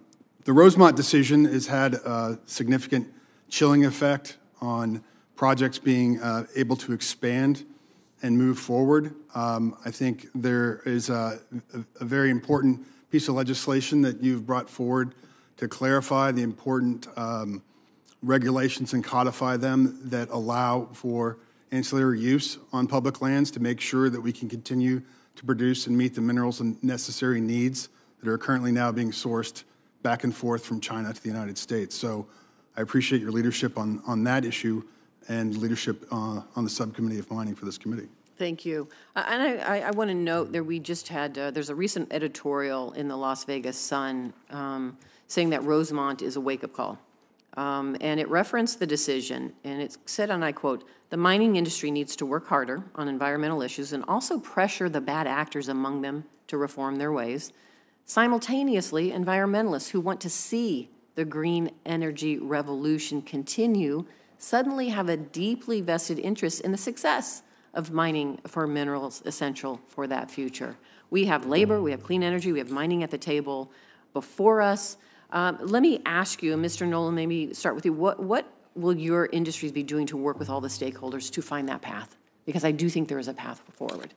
We're constantly outreaching in the local communities with our members to make sure that we're doing front-end consultation with tribes, with local community stakeholders to make sure that we have the input as these projects come forward, because there has been a sea change in understanding about the importance of what we need to do to get these minerals to the marketplace so that we can bring forward these new technologies and really support the electrification of the economy. Anyone else regarding that engagement? I'm Master, curious. I think just in terms of the moment we're in, I'm here on behalf of the clean energy industry, which is the energy industry. The scope and scale of what we have to achieve at this country can only happen if all of the different aspects of the energy industry are coming together. And that's why we are working closely with Rich's organization, with the American Petroleum Institute, with the International Gas Association, with the Nuclear Energy Institute, because the equation is that we need clean energy for security and climate.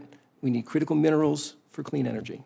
There's no way around that equation. And if we don't do it here in the U.S., we do not achieve those national security benefits. So, look, I think we've given you all an easy job here to simply just put all of this consensus together into a nifty piece of legislation. Mr. Olin. Mutual. Senator, from a natural gas perspective, we need to ensure that we have credible and transparent emission reduction measures and numbers in place. We're doing that at Jonah Energy. That's why we signed on to the oil and gas methane project, first U.S.-based company to do it. The American public, you and everybody else, deserves to have a very clear understanding of where we stand with emission reductions and how good we can get. And we're well on our way. Thank you. I know my time is almost up. Can I just touch on the workforce piece? Because I think this is crucial. It's important that we include that development, that apprenticeship, that we are including that workforce in this future. And so, Ms. Schuler, do you have any other thoughts on how we continue to support that workforce? Well, workers will be at the center of all of this. I said in my opening that permitting reform affects every aspect of the economy, if you think about it. And we haven't talked a lot about manufacturing and citing a lot of these facilities, these chip fabs, you know, the battery and EV facilities. But I think the idea here is constructive partnerships. And you've seen it here. And we think labor can actually be a bridge, can be the place where everybody can, you know, coalesce. So we want to play that role, and we want to help you get there. Thank you. Mr. Chair, I know my time is up. One final thing. You touched it on your opening, royalties. Let me just say, thank you for the hearing we had last Congress, because we had that discussion. We had mining at the table, and if I recall, mining was willing to be a part of that discussion and a part of how we address that issue of your concern. Yeah. On behalf of the entire committee here, I want to thank you all. It's been a wonderful hearing. I think everyone's enjoyed it. The most important thing is we're going to make something happen, and you're going to be a very big part of that. I hope you all been thinking about the first question I asked you about the three. If you would share that with us, the three that you have, and I want to say a few other things on that the Senator brought up, so many good points. The whole thing that we're trying to do is mature an industry. I want people to know that also carbon capture sequestration. If the EPA does not give us permits for Class 6 wells, which they have not, that means they're trying to strangle you with 1,000 cuts. They're trying to go one way without the other. They know it's a balanced approach. So don't tell me that you're going to invest in carbon capture sequestration when we can't get a permit to basically sequester the carbon capture that we capture. This is the games that are being played. I know it, they know I know it, and we're not going to let them get away with it. And we will shut everything down until they start playing exactly how the bill was written and the intent. So I want all of you to know that very clearly. So if you can talk to the administration, tell them we're all on the same side. We want energy security. We want fossil cleaner than anywhere in the world. And we want to develop the new technology for the future. That's not too hard to understand in that bill. That's what we call energy security. So you want us to reveal to us your three top picks. Mr. Org, we'll start with you. Yeah, Mr. Chairman, thank you. And okay. Number 1, 2, and 3. Yep, number 1, meaningful NEPA reform. Gotcha. And that is certainly on tiering. Obviously, expedite judicial review periods. 2, Gotcha. 3, prioritize LNG exports out of the Rockies to the West Coast. Great. President? Echo that. Timelines for NEPA reviews, deadlines for those environmental impact statements so that we can create certainty for developers. The second thing, I guess, would enabling the president to designate a list of priority projects for permitting so that we can raise up critical minerals and transmission as part of that. Expand eligibility for federal permitting improvement steering committee programs to include energy projects, new technology, and critical minerals mining, et cetera. Those are the three. Mr. Nolan. Well, first, I want to echo your comments about CCS. If that doesn't work, it's a dead end for us. So, well, you know, it's no different than we did with what we've done with capturing methane. And let me just tell you the crazy thing about capture. I have to bring this up. I couldn't figure out. I said, why are we flaring so much out west on public lands? Why are we flaring so much? And then they basically want to shut everybody down because you're flaring methane. It's a marketable product. They cannot get a permit for a pipeline to take the methane off, so they're killing them with 1,000 cuts. So we said, fine, there's no fine. You cannot fine them if you won't give them a permit to take the product to market. Just common sense stuff, right? Go ahead, I'm sorry. So in Hard Rock, I guess I would start with ancillary use and clarifying that provision in that decision. We need to get that fixed. We've talked a lot about legal challenge limitations. 2-year EIS is something I think that you've supported in the past, and then certainly this committee has done a lot of work with their concern about the reliability issues of the grid and making sure we can keep our optionality open with the coal fleet. Thank you. Mr. Grimmett. Senator Manchin, I want to start by saying I agree with you on CCS. I also should tell you that my wife started working at EPA about 6 months ago, so you may be undermining marital bliss in this situation. We got hope now. Maybe we got hope. The top three. Transmission with a focus on connecting the balkanized interregions together.